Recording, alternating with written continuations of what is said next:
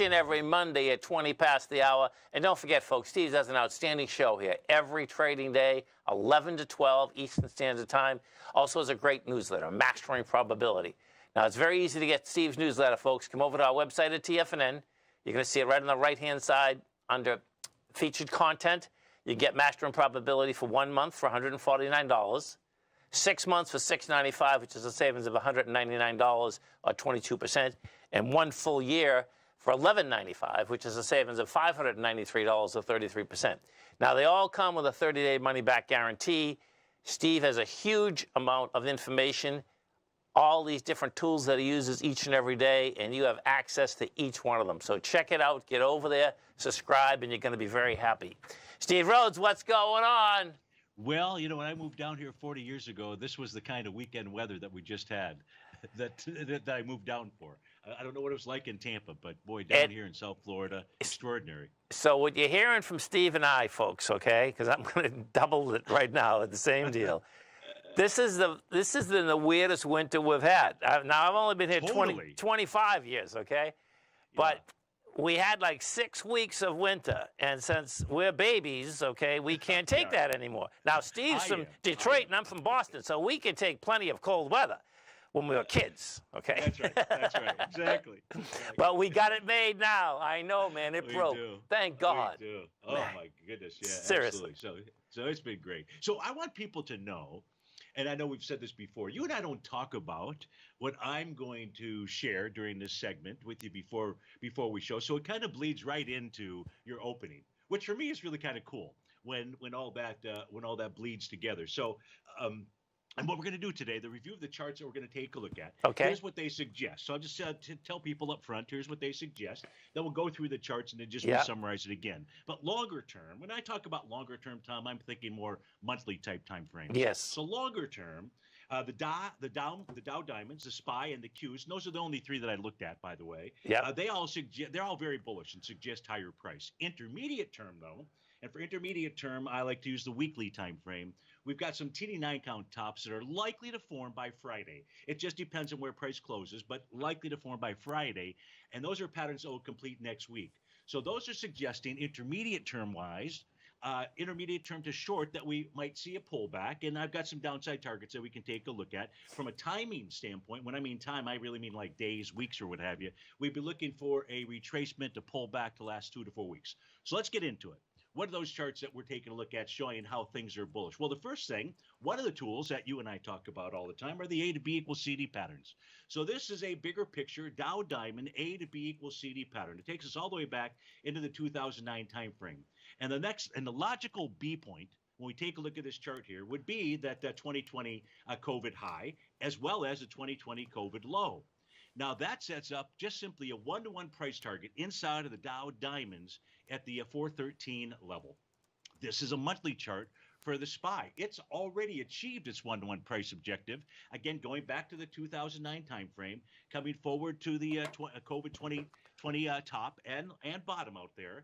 And so we're already above the 1-to-1 level. So that suggests that we should then go target the 564. Now, I wouldn't want people to hold me right to the penny or dollar or what have you. Sure. So we're using that as basically a range. But once you pass one level, odds favor you move to the second level. Now, the one thing to notice on both this SPY chart and this diamond chart is the price movement along this C to D leg is way to the left side of that angle. So one of the important things about the A to B equals CD pattern is maintain the same angle on A to B as you would from C to D. It provides us with a ton of information. And when you start trading along the left side, just like we take a look at here in the SPYs, you typically do more than a 1-to-1 A to B equals CD anyways.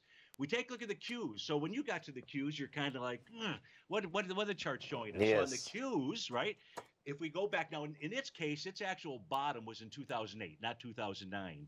And if we look at its A to B equals CD pattern, we've already attained the 1 to 1.272 level. So the next area would be the 1.618 up at 508. However, when I take a look at this retracement has it's only a 34% retracement. I'd like to see at least a 0.382. So this begs the question, should we just simply redraw the A to B equals CD pattern? Well, if I do that and I use for my swing point the November 2021 high, which, by the way, last week was passed with volume. So we've got it confirmed monthly, A to B equals CD, and how we've got a 40% retracement. So I got my 0.382 in there, and that gives us a price projection of 637. Now, shut up. I love it. Gotta love it, right? But look, this stuff's confirmed by volume. We either believe it or we don't. I know, man. Right?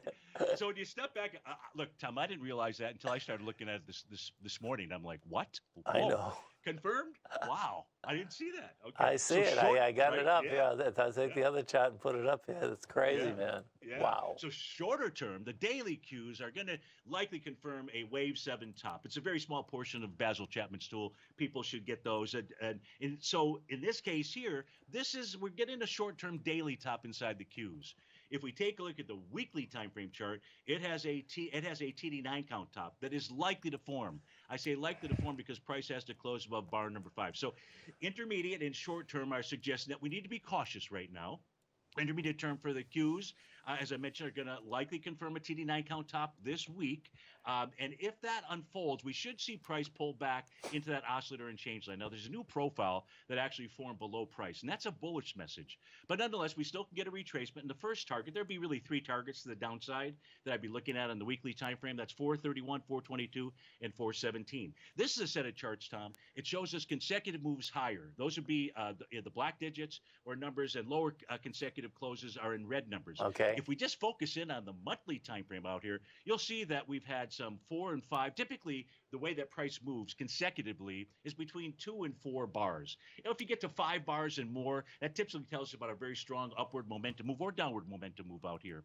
So when we take a look at the cues and how they have, we take a look at the signals, this is going to be month number 4. So we're going to have 4 months to the upside. Now, what's really kind of cool about this, if we take a look at them, if we go back to 2018, the largest number of consecutive moves higher that we've had is 5, and you can see it out here a few times. So if we don't get this short-term top that I just spoke about out here, this tells me that the cues are not going to at least form some type of short-term top until we get to March. And those tops typically lead to, as you see, retracements here, anywhere from 2, 3 to 4 bars to the downside. So let me do this here. Let me just kind of fast forward. I want to just make sure that people understand what we're taking a look at here. And that is that this is a very strong bullish market longer term. And of course, you know, we're new all-time highs. People are trying to identify where is the top out there. I'm producing a special report. Maybe we'll do a little workshop on it. Cool. That shows you going back to 1929. Take a look at most of the major indices, including things like the Nikkei and gold. When they topped, what patterns were present? And what we'll find out, Tom, is those are the same patterns that I teach, that I use inside the newsletter each day to call the markets out there. So it's very cool. So people should, now's a great time to subscribe to Mastering Probability. Learn these tools, as you said, they're all available. I teach people how to do this. And so I'm expecting longer term, we're headed much higher. But in the short and intermediate term, we may get a pit stop between this week and next week. And folks, it's very easy to get Steve's newsletter. You saw the amount of information he gave. It's amazing, okay? Come over to our website at TFNN. It's right under featured contact. Hit that button and you're off to the races. Steve, great rundown, man. I'm telling you. Get those horns out, man. I like it. Take care, Tom. Have a great one, man. You Thanks. might think that if you want